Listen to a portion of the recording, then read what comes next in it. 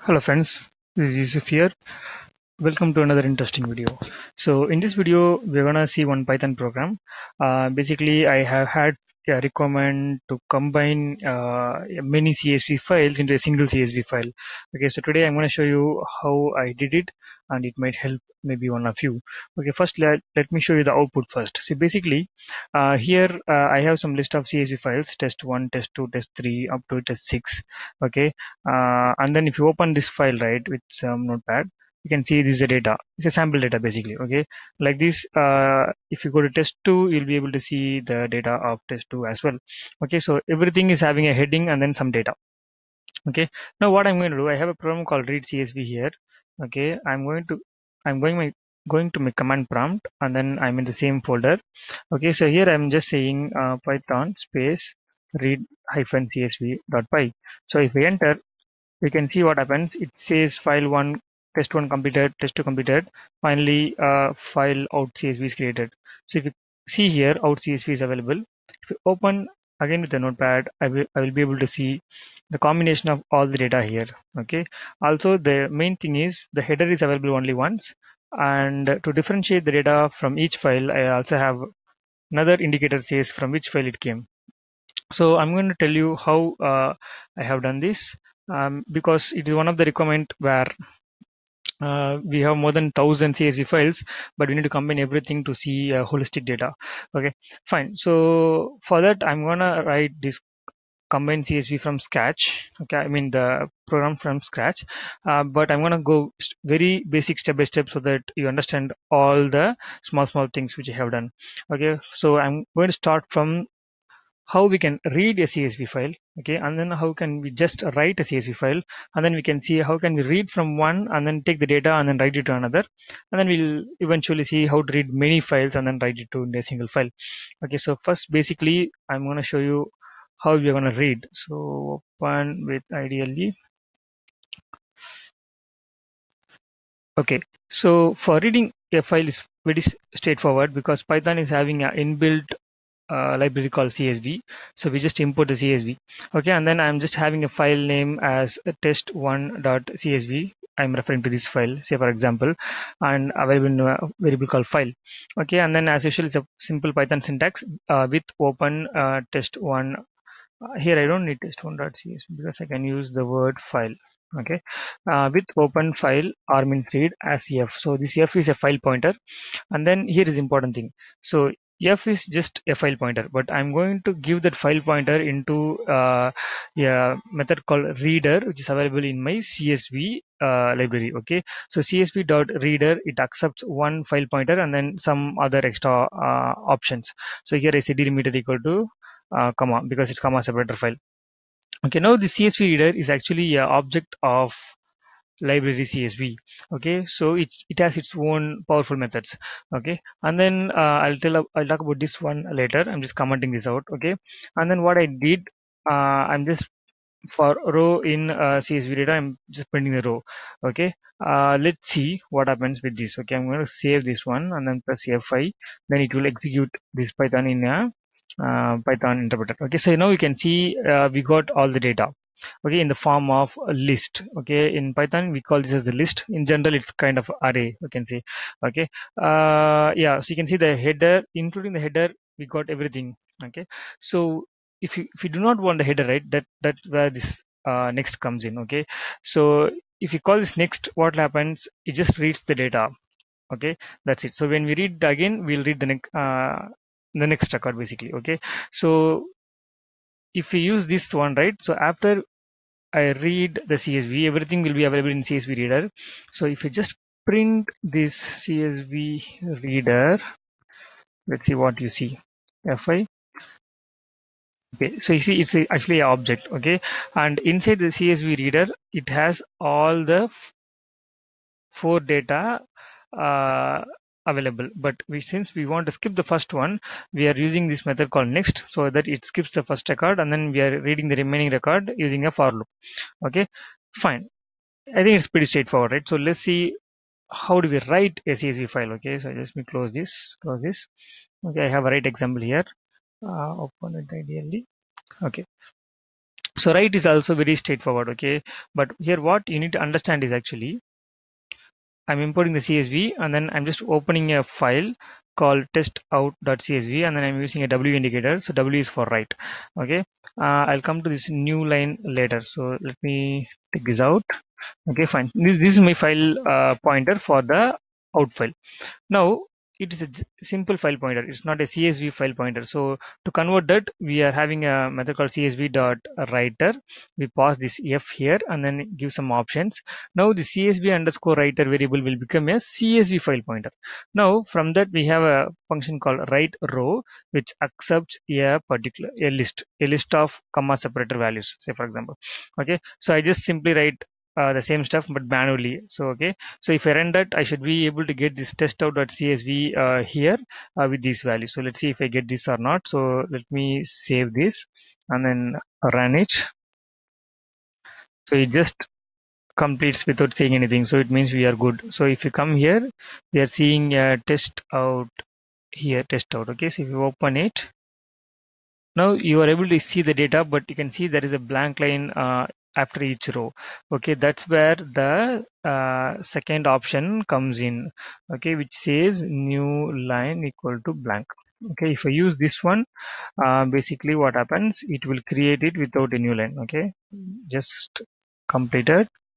So go here and then take this one and then now you can see there is no new data. Okay, good. So now we know how to read, how to write. Now we're gonna see the next step, which is combining these two steps together. Okay, so for that I'm gonna write from scratch. Let me take this one. Okay, CSV combine. It's a new file. Okay. Okay. So let's write it. First of all, same as import CSV. Okay. Fine. So we need to read and then write, right? So for that, what I'm going to do with open. Okay, I say test1.csv. Okay, as so f1. Okay, this is my input file. Say for example. Okay, now what I will do, I will say csv reader equal to csv dot reader. I'll pass the f1 comma delimiter equal to comma. Now the csv reader will become my csv file pointer. Okay, so as usual, if I just want to write, I need to open the file again. So I'll say with open. I say here test out one because we already have a test out here. So test out one.csv. Okay, comma. I say w. Okay, and then new line equal to blank as f2. Okay, now we need to make this f2 as a csv writer, right? So csv underscore writer equal to csv dot writer, pass the f2 and then some option which is nothing but delimiter equal to comma. Okay, now we have csv reader. What we are going to do, we're going to read the csv reader, right? So for row in csv reader, so this will bring us each row into a row variable. So I want to write into csv underscore writer dot write row and pass in the row. That's it. So I think this will help us to create the file called testout1.csv. Let's check that out. Save it, run it. We should not get any errors. We didn't get any error. So here you can see test out is created. If you open it, we are able to see the data from the test one here. Okay, fine. So we are able to read it from one file, write it into another file. Okay, let me delete these two things.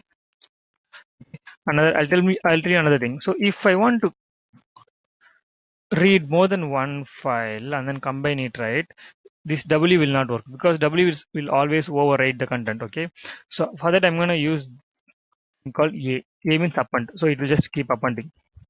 Okay, now what I'm going to do, I'm going to extend this, which means I'm going to have a variable called files. Okay, in that I'm going to say test1.csv comma test2.csv. Now this files variable contain two file names. Okay, so I want to do this operation for each file. Okay, so I can do like for file in files. Okay, now this file variable will contain each data of the files array, right? So for that I should do the whole thing tab. Okay, and instead of test1.csv I can just say file. Okay, so f1 will be okay, then reader, then that's it. So no much change. So let me save this and then execute. So it is completed. So if you come here, test out one is created, open it. So here is the thing, we got the data from both the files, but the heading is repeating. Okay, so here is what we need to skip the heading. Okay, so what I'm going to do, I'm going to basically skip the heading, right?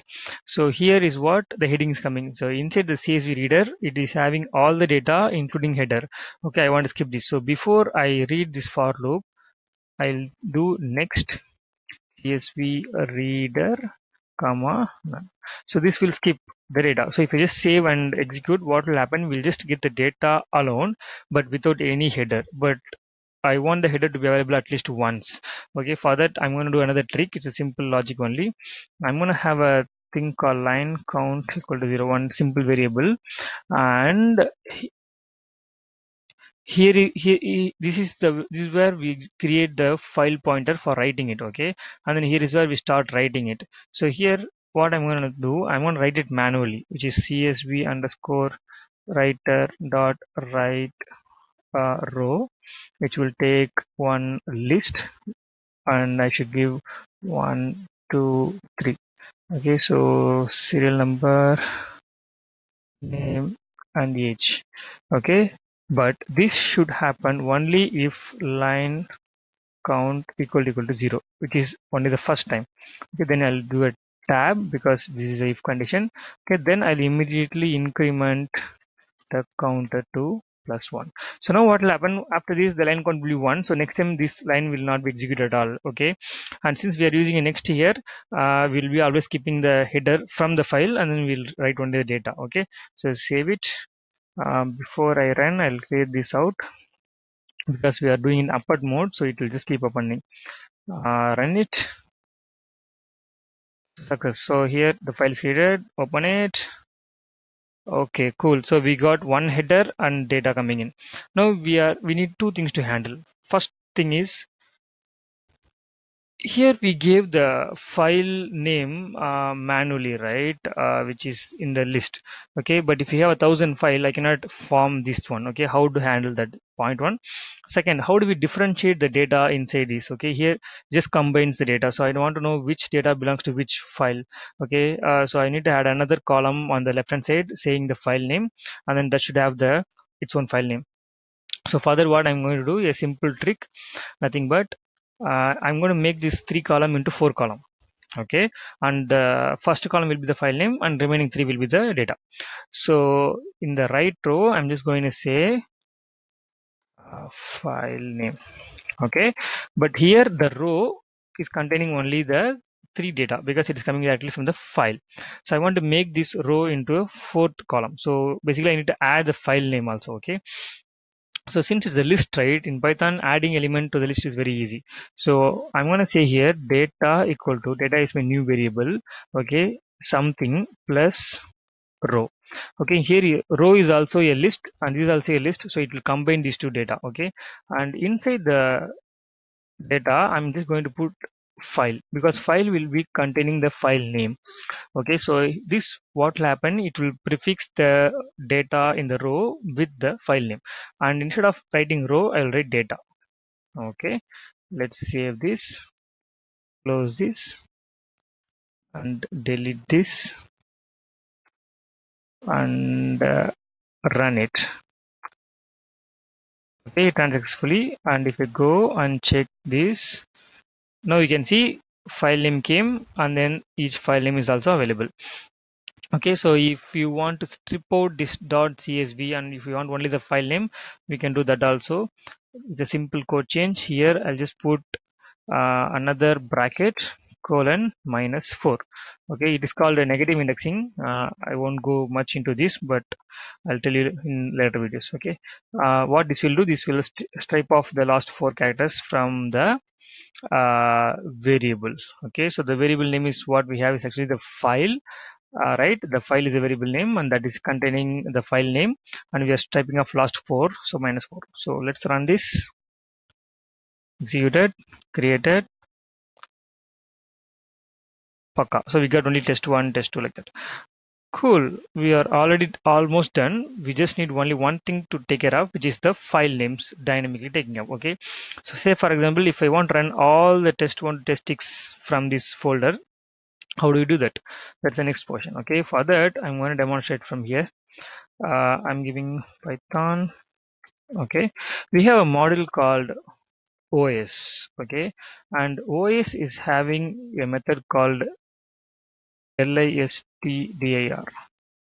So this, what it will give you the current files available on this particular folder, basically. Okay, or current directory. Okay, if you put os dot get current working directory, you will know this is my current working directory, and in that directory these are the data available. So you can see it's already coming in as a list. Okay, so what we can do, we can simply replace our hard-coded value, okay, into something like this: os dot list dir. So we need to import os.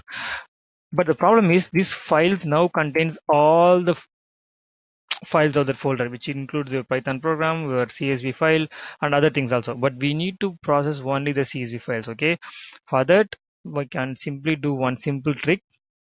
Since this these are all, you can see it's a string only. Okay, and we have a method called something like, okay, here each file will come into this, but I don't want to process everything for all the file, but I want to process only for the CSV file. So I can do something like if file dot ends with, okay, there is a thing called ends with, and then I can say dot CSV. Okay, if the file dot ends with is dot CSV, then I should do all the steps. So I'll just select it and put a tab. Now everything goes inside. Okay, but just for our reference, what I'm going to do, I'm just going to here print file. Let me print the file. Okay, just to see what happens. Yeah, that's it. So then here we are opening the file on here. So this with, so basically what I'm going to do, enter backspace, backspace, backspace. Here I'll say print what is this, file processed. Okay, save it. Before I run, yeah, this test out one.csv is not there, right? So that's okay. Let me run this one. Run.